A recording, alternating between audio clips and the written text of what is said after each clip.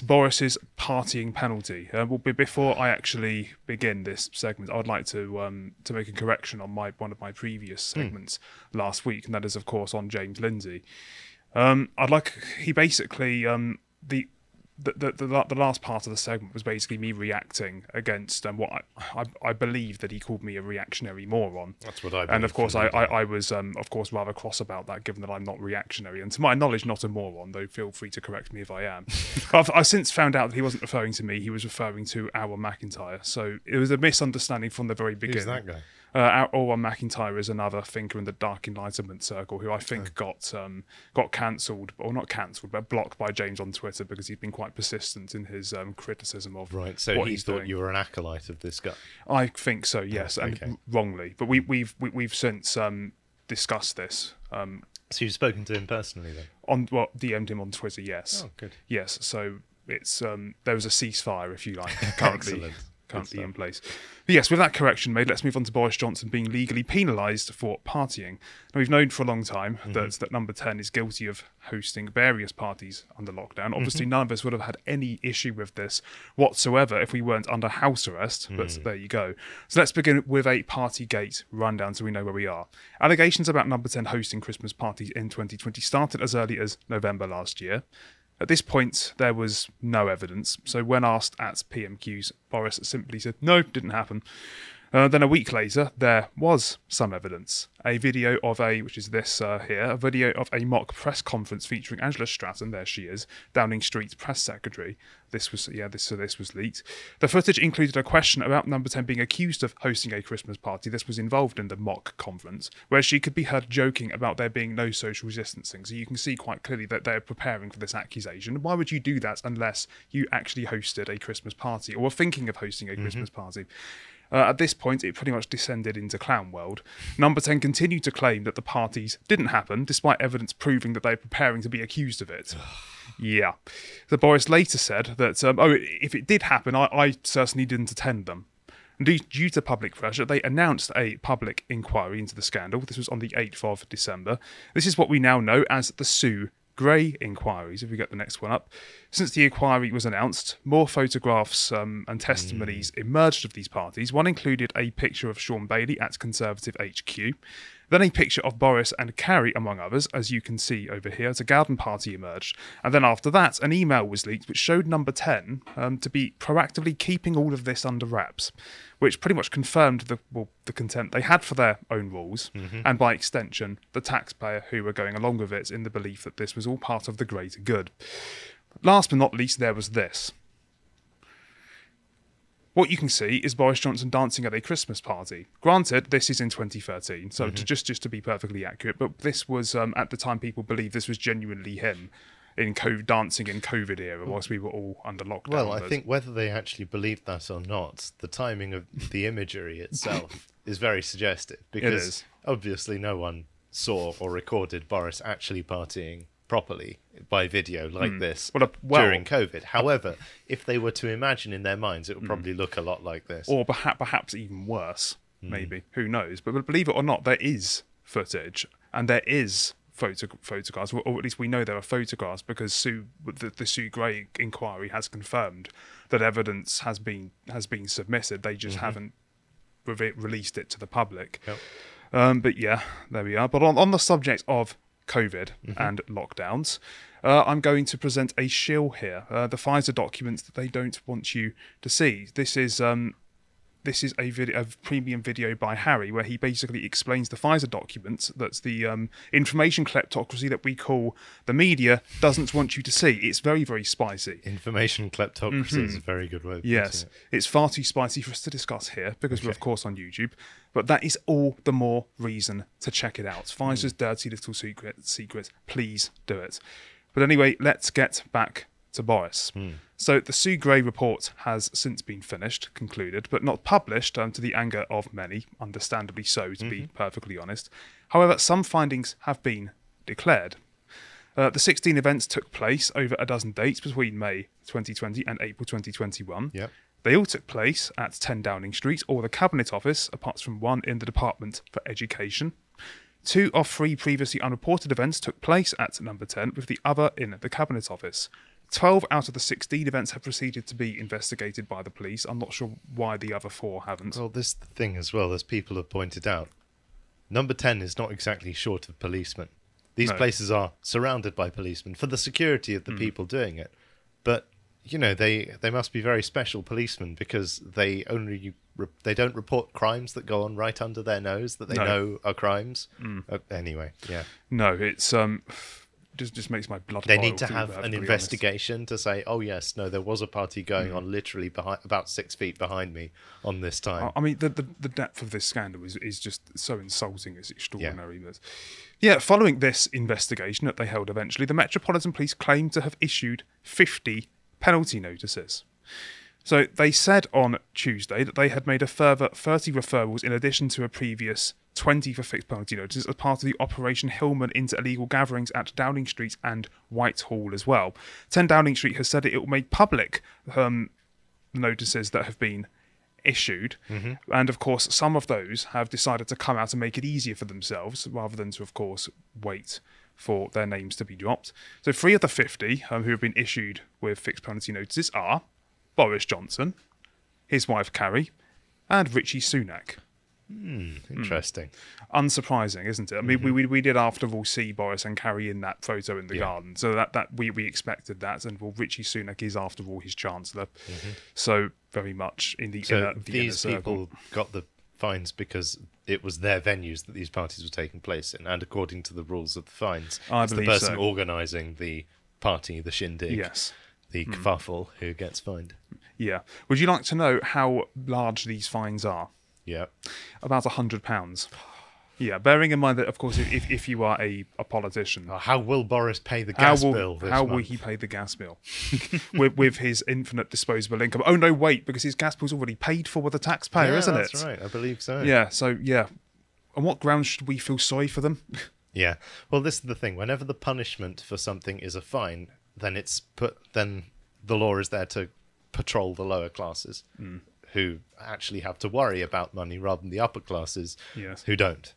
So, yeah, always bear that in mind. When the punishment is a fine, then it's a law for the lower classes, not for the people setting the rules. But to assure the public that he has learned his lesson, Boris has sought to offer a public apology. Shall we give this a listen? Oh, must we? Let's listen to the first bit. Today, I've received a fixed penalty notice from the Metropolitan Police relating to an event in Downing Street on the 19th of June 2020. And let me say immediately that I've paid the fine and I once again offer a full apology. And in a spirit of openness and humility, I want to be completely clear about what happened on that date. My day began shortly after 7 a.m. and I chaired 8 meetings in number 10, including the Cabinet Committee deciding COVID strategy. I visited a school in Hemel Hempstead, which took me out of Downing Street for over 4 hours. And amongst all these engagements, on a day that happened to be my birthday, there was a brief gathering in the Cabinet Room shortly after 2 p.m, lasting for less than 10 minutes, during which people I work with kindly passed on their good wishes. And I have to say, in all frankness, at that time, it did not occur to me that this might have been a breach of the rules. So it was only 10 minutes, was it, Boris? Yes. I mean, how insincere does that look? I mean, he's... To actually be like so unsubtly reading a script like that. Yeah. It doesn't... I mean, that's really bad. It's a good performance, I thought. If he's trying to make a mockery of an apology, it's a fantastic performance. Yeah, absolutely. But there we are. He confirms he received the notice and he's paid the fine. And in the spirit, I'm quoting him, in the spirit of openness and humility, he said on the day, it was on the day of my birthday. So in other words, give me a break, please. Yeah. After visiting a school in Hemel Hempstead, well, good for you, Boris. I was doing all of this work. Yeah, there was a brief gathering for about 10 minutes. And there is some information on this brief gathering, apparently, and yes, because it is believed that there exists a photograph of Boris standing next to Richie Sunak and toasting the camera with a beer in his hand. If we actually scroll down a little bit, there is a picture here. You see, that's not a real picture, but this is obviously an artist's interpretation of what is believed to have, of what has been described. Obviously photoshopped. What is being described in the Sue Gray report. So Sue Gray gave this as evidence, not this particular picture, but the picture, as evidence to the police. But the picture itself has so far not been released. Whether it will ever be released, we of course don't know.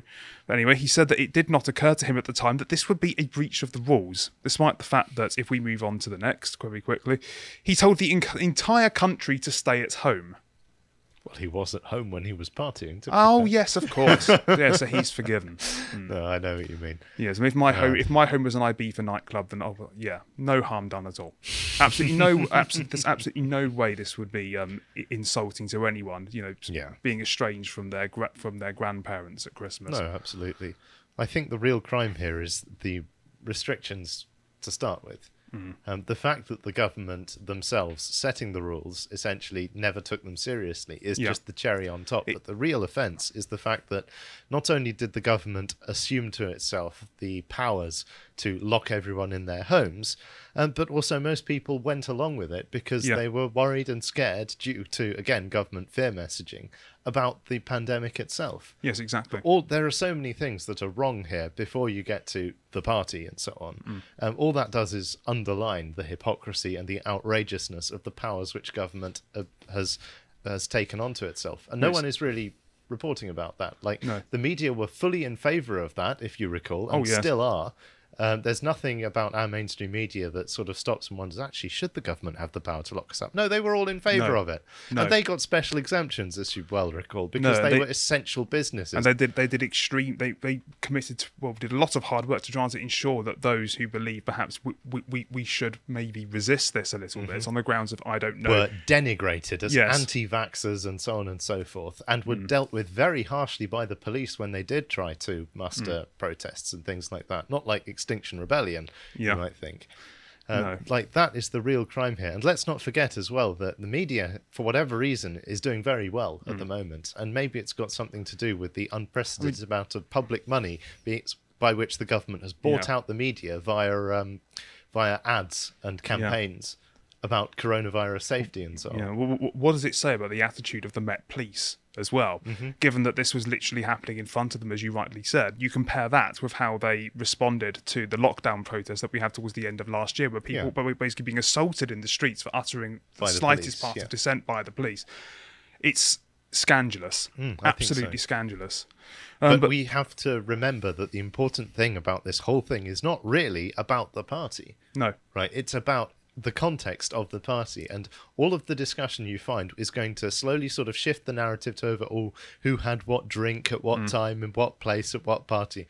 That's not the important issue here. The important thing is the civil liberties of the entire country being trampled on by the government, but also with the complicity of the media, which is now asking you to trust it as it criticizes and the fact that they government. they clearly did not believe in their own policies in the first place. It's raised the question, why on earth were you doing it? Is there perhaps not a motive beyond protecting people from COVID at here that drove that policy? Right, absolutely. And that's what has to be asked until the end of time, as far as I'm concerned. But anyway, shall we listen to the second half of Boris's apology? Let's do it. But of course, the police have found otherwise, and I fully respect the outcome of their investigation. I understand the anger that many will feel, that I myself fell short when it came to observing the very rules which the government I lead had introduced to protect the public. And I accept in all sincerity that people had the right to expect better. So it's basically, oops, I got caught. Pretty much. It's like, I attempted to, of course, to gaslight the public that I had done ultimately nothing wrong in the hope that this would somehow dissolve. The police found otherwise, and I respect the outcome of their investigation, so oops, in effect. It doesn't get more embarrassing than that, to be honest. He said he understands why people are angry about the fact that the government he leads lets people down. That's a very, very subtle way of distinguishing his responsibility as Prime Minister from the actions of the government. That's true, but it's also, I think, sadly true that the Prime Minister in this country has less direction over the country than you might think. It seems like civil servants, ministers, lobbyists, and cronies seem to decide the direction of the country. Yeah, but in this case, there's absolutely no sign that he was a dissident to the attitude within Number 10. No. But yeah, he's just trying to transmit the idea that he only had partial knowledge of what was going on, but has been caught out red-handed. So we know that everything he's saying is pretty much nonsense. The big question, of course, is should Boris resign because of this? He has, at least to my knowledge, broken the law. Has he not? I'm not a lawyer. Well, if it's the case, then there is some dispute over this. But if it's true that he's the first prime minister to do so in history. Rules. And but there was a lot of criticism in the first place for the government calling its coronavirus guidelines rules, because rules is neither guidelines nor laws. If they are laws, then you cannot break them because that would be criminal. But a lot of them were never actually laws. No. They were just perceived to be laws, most importantly by the public, but also by the police who enforced them as if they were laws. And in parts of the country, a lot of the fixed penalty notices which were issued over COVID were subsequently rescinded or even refunded simply because there was no actual legal basis to them. So there is a grey area there, to my mind, but the precise regulations. No one was actually criminally charged by dissenting against the rules. So maybe he's going to get away with this. Anyway, Keir Starmer obviously thinks that both Rishi Sunak, I keep calling him Rishi Sunak and Boris. Rishi Sunak is a bit of a Freudian slip, isn't it? Yes, it is. He thinks both of them should resign, obviously. Starmer said that the Prime Minister and the Chancellor had broken the law. Again, we don't know this is the case yet. He said he repeatedly lied to the British public, what is true there, and insisted that they must both resign. He then added that the Conservatives are totally unfit to govern, Britain deserves better. And the leader of the Liberal Democrats, Ed Davey and Nicola Sturgeon, have both said pretty much exactly the same thing. So the opposition says that the government should resign. Yes. What a shock. Yes, indeed. But you know what's even more shocking? This picture here. If we get it up quickly, yes, which is, of course, Keir Starmer having a pint indoors, which I believe at the time that this was taken was prohibited. Oh, no. Yeah, so maybe you should resign as well, Mr. Starmer. Yes, but someone else who thought they would weigh in is the now independent MP, Claudia Webb. All right. This is what Claudia Webb had to say. The Prime Minister and the Chancellor broke the law. Police initially failed to investigate, but later did so, issuing a fine to each during Parliament's recess. The PM apologised, saying he didn't realise he broke the law he created. No one has yet resigned. You're now up to date. So just to recap, this is the Member of Parliament who was issued a suspended sentence for threatening to throw acid on a potential love rival and has refused to resign to this day, despite being found guilty.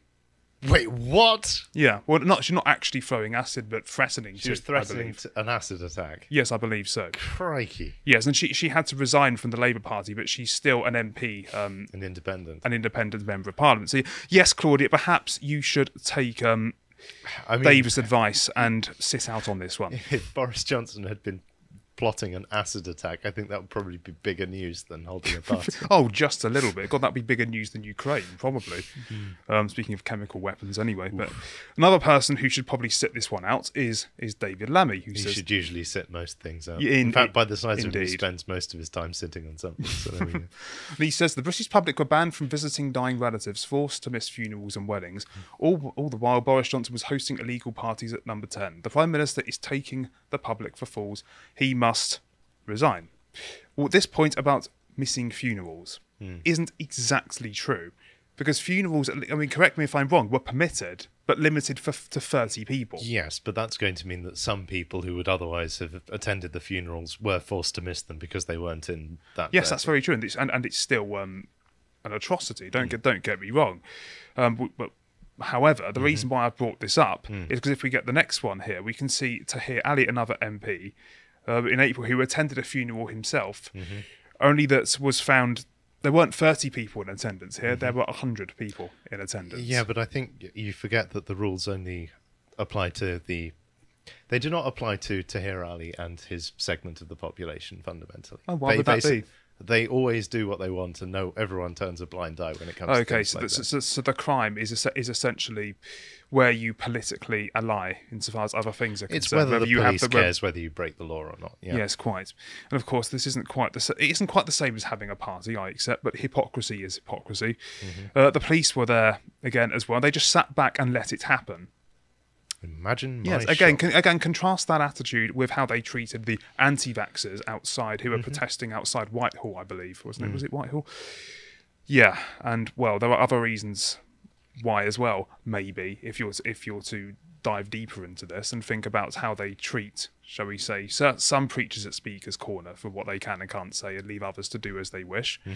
I will not go into that too much more. I've heard plenty of anecdotal evidence of the police turning a blind eye to fundamentally Muslim minorities in British towns, breaking lockdown rules and many other rules, whereas they police almost everyone else.